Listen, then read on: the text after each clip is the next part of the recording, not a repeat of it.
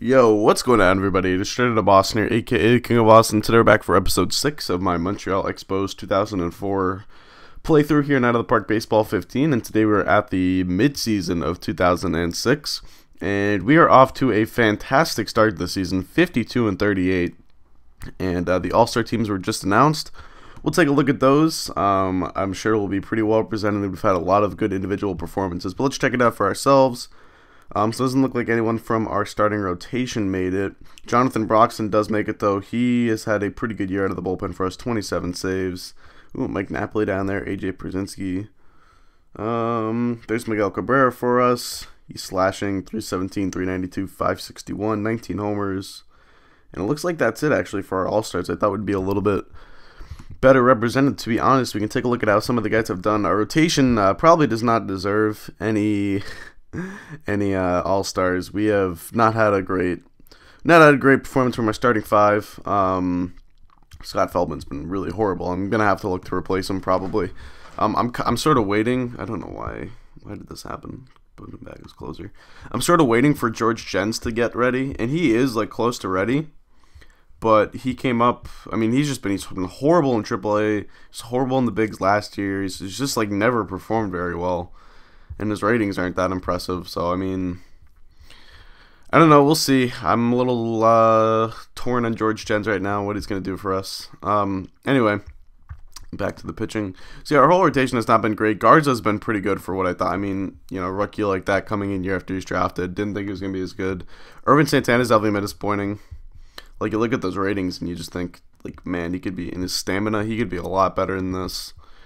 Pryor's been good. That's probably what we expect out of Mark Pryor at this point, but Beckett's been a disappointment.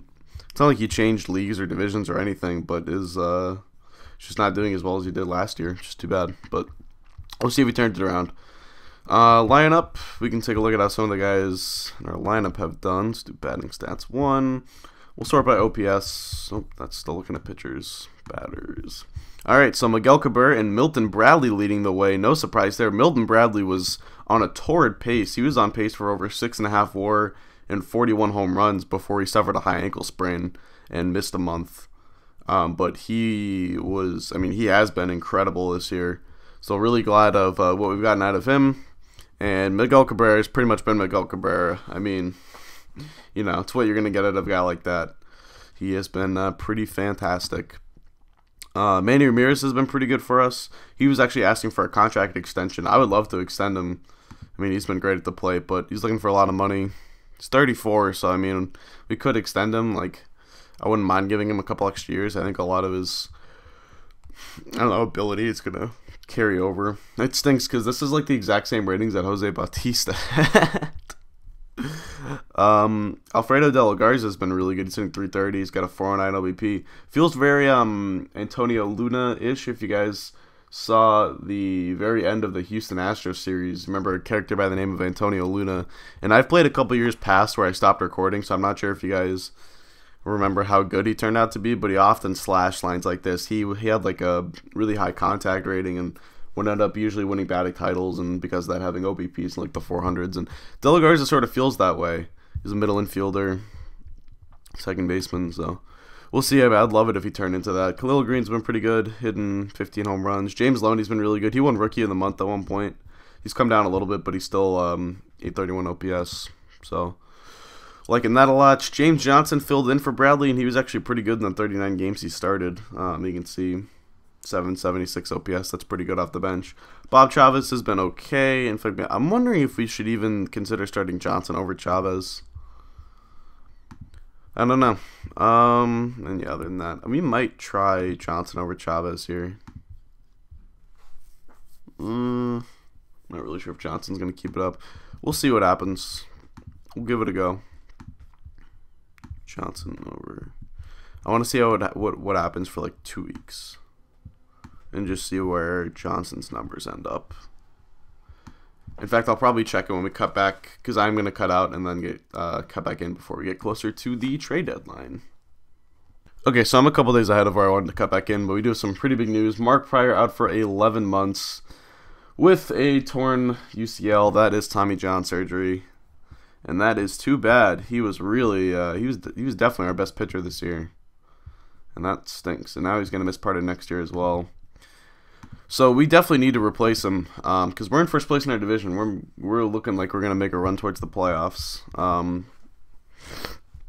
So we do need to replace him. Now temporarily, we're going to put George Jens in there. But I'm also thinking, I'm not sure if we're going to survive with Jens and Feldman in our rotation. So let's skip ahead a couple days. We'll actually get through Jens' first start maybe, see how he does. And we'll also reevaluate the James Johnson thing. Go back to Garza. I don't like how the rotation works in this game. It goes all over the place. Come on, let Jens pitch. Alright, and then it'll be the 29th. Alright, and he actually got a win. How did he do? 8 innings, 1 run. Nice. Okay, so we're a couple days later of the trade deadline. 59 and 45. Ooh, Jose Vidro's available. Let's look at the standings. And then I'll take a look at the team and see what I think I want to go after. So we're 2 games out of the Mets, 4 out of the Marlins. If you go to the wild card, the Mets are first in the wild card. Okay. So we're 4 games ahead of being out of the playoffs. We're in a pretty good spot. Now, obviously, this is pre-second wild card, so winning the division or winning the wild card, not a huge difference between the two outside of just seeding and things like home field advantage, but it's definitely something we can get away with. So I'm not I'm not like keen on winning the division. I mean, making the playoffs at all, I think would be great. So things I think we need, I think we should at least look at options for other starters. And then we definitely need a left-handed arm in our bullpen. It's something we have not had for a couple years. And it is something that I definitely think we need. But I think our lineup's all right. I suppose right field could be cause for concern. If we could get someone, I mean, I think Johnson's regressed enough. We should just put Chavez back out there. I don't think Wilson Rosado is going to be coming up at any point this year. His stock was down in AAA earlier. Yeah. You see he's not performing very well, and his ratings aren't nearly ready. So we are probably not going to get any help from our system this year. Yeah, Ryan Church isn't going to. Okay. So it is, I mean, we can go to free agents, see who's still out there. So it's a good option first. I know we didn't have the money to sign Manny, but we still have budget room. I mean, maybe there's someone looking for a minor league contract. There's Sammy Sosa, home run power. Look at that. Let's look at relievers. Go back. Christian Guzman. Relievers. Actually, we probably could have just done all pitchers. Doesn't look like there are any good relievers left. Let's just do starters. No, there's no one really left. Okay, so it's gonna have to be via trade. So I guess I'll just look at who's available and see what we can do. All right, so here's one deal we found. I'm finding it really hard to actually find guys who don't cost like top prospects. It's really stupid weird, but we're gonna get Eric Milton, who is kind of trash, but he gives us an extra arm. He's left-handed. We can either put him in the rotation or put him in the bullpen. If we put him in the rotation, maybe we could put Jens in the bullpen. This guy's not going to cost us anything, so it's kind of a no-brainer. And I'm going to keep looking. I mean, same thing. I want, more lefties if we can. And, even if it's in the form of a starter, I'd like to put Jens in the bullpen. Or I shouldn't say I'd like to, but I should say I would if it came to that. So, anyway, we'll see. Alright, so here's the other deal we're going to make. I'm not 100% sure if we're going to do it for these players, but we are going to get Andy Pettit, who's making $3.35 million. The only question is just trying to fit him under all of our money, all the money situations and stuff like that. I guess we could still look for like a power left-handed arm, but Pettit is another one of these guys that's not going to cost anything. The only question is making the buddy work. Excuse me, was I had to sniffle air or whatever you want to call it. Okay, I just gotta make sure because I don't really want to give up Damian Lara. I could give up Claudio Vargas instead if I didn't want to give up Ralph Bean. This gets a little tougher. I think we can do 2 of these guys though, like not Ryan Church, but maybe Alex Cunningham, and then Pasucci, Majewski, Damian Lar, Eric Milton. Give up Pasucci, whatever his name is. And yeah, I'm fine with giving up the rest of these guys. Alright, and we'll pick up Andy Pettit. And yeah, that puts us right up against the our budgetary line or whatever, but that is alright. And then I guess the only thing I'm still looking for is I mean, yeah, sort of a proven guy who's done it before out of the bullpen, like, you know, in that sort of mold. Wow, Joel Zamaya, 21 years old. Beast. Cubs. I mean, I guess Jens could be that. He's not proven, but I mean, he's sort of that power arm type. Ricardo Rincon. Maybe we could try to get Ricardo Rincon. I don't think he would cost anything. Sean Hill. I could probably give up Sean Hill. Yeah. Sean Hill for Ricardo Rincon. Let's just go to our prospects. What about, I don't know, garbage for him instead? Okay, we gotta give up a major league contract again, right? Okay, so let's do, I like Norris and Johnson, because we can do Lara. And any one of these guys, okay.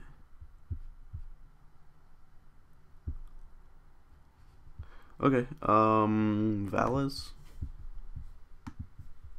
or probably gonna go for one of the older guys here. Probably Valles. He's 26, and then we gotta have a major league contract here. Hill, Lara, Majewski, Church. All right, we'll do Damian Lara. He's our backup catcher, but he's not any good, so why not? All right, and we're gonna get Ricardo Rincon. Cool. So now we just got to figure out where all these guys are going to pitch. How much space do we have on the roster right now? Alright, so we're going to send down one guy. It's probably going to be Sean Hill because he's not been any good. Yeah, we'll send him down. And we're also going to need to, so we're going to throw all these guys in our active rosters. Gives us 3 lefties. None of whom are spectacular, but hopefully 1 or 2 of them gets the job done. And we also need to get a backup catcher, a new one, so Robles or Mata. I think we'll go with Antonio Robles. Alright, and so for the lineups, we're just going to slot Robles in as the backup each time. Bench, we only have 3 bench guys, I think. No, we have 4. Who's the other one? I guess we only have 3 bench guys. Really? We must have. Oh, we do have more pitching than usual. Okay, so maybe a couple of these guys might get sent down. So Rincon we definitely want here. Middle relief. Yeah, we have 2 extra. Okay. So we could send Feldman down. He is only 23. Yeah, I say we send Feldman down. He's not going to be thrilled about that, but we can put Pettit in the rotation. He still has the stamina to do it. And then Milton, who was not good in the rotation this year, I think we will put, I guess we'll put him in the bullpen. Can I see his splits? I can. Oh, it's not going to tell me what he's like versus. I can look at his real stats. Oh, it's kind of cool. Let me go to pitching stats versus lefties and versus righties. Okay, so usually he is better against lefties. This year, not so much.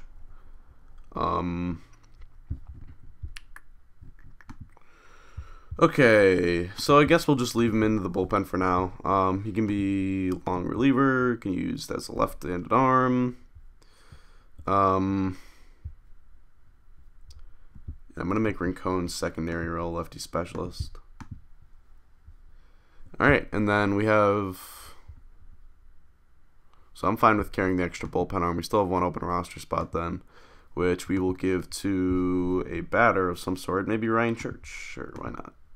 because we did deal away Ron Calloway. So, all right, Church, and we put Robles there. We'll put Ryan Church.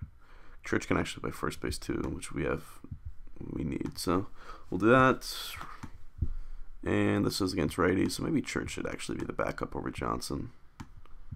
And then Church here, and we'll actually put him ahead of Johnson. Then I think we're past an early play, so I'm not going to worry about DH lineups, but we'll just copy and paste for now. And then swap these two so that Johnson gets in there against lefties if there is a need. Oops. There we go. There's always a trick to some of these things. All right, and that I think is going to be the team, and I don't think there's really much else to do.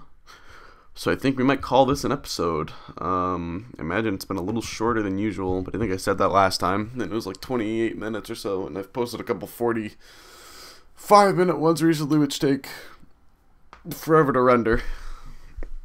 So hopefully you guys won't mind. Let's simulate ahead. One more day. Take a look. Take one final look at our roster.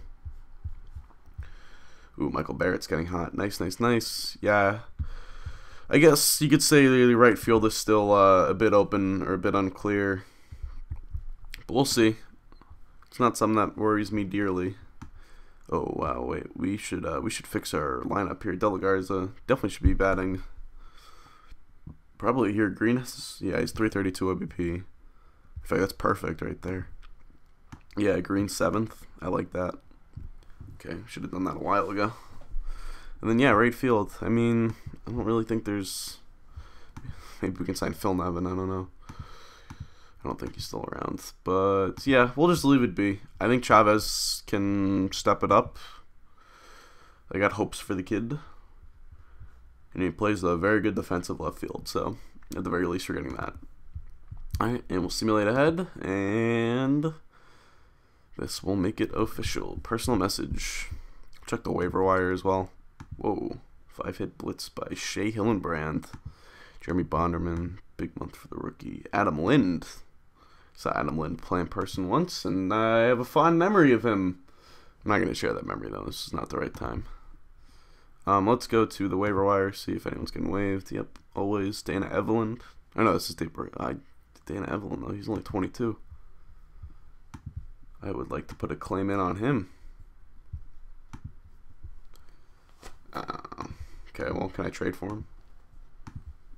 If Dana Evelyn's available. What do you want? Where is he? Would he be under players DFA'd? Yeah, he would be. Okay. What the hell? Wait, let's just initiate trade again, because I don't want this to be screwed up. Okay, I don't know why we can't do it then. Maybe I'll check back later at the waiver wire. Hasagawa. And I don't think I can put a claim in for this guy either. Nope. Okay. Alright. Miguel Cairo, Doug Mirabelli, Tom Glavine. Look at that. That's kind of sad. He's been a starter for a couple years. I wonder if he got 300 wins in this. I don't think he did, because I don't think he got 300 wins till, oops, like Major League level. Until like 05 or 06, and it doesn't look like he's been doing very well. Something to tell me his total. I don't think that adds up to 300 though. Oh, 258. Wow, that's too bad. All right, that is gonna do it. David Ortiz. Ooh, on the Astros. Jesus, come on, Red Sox. What are you doing? All right. So thank you guys for watching. Hope you did enjoy. Hopefully next episode we'll have a postseason video. That'd be nice. But until then, it's going to do it. Thanks for watching. Hope you did enjoy. And I'm out. Peace.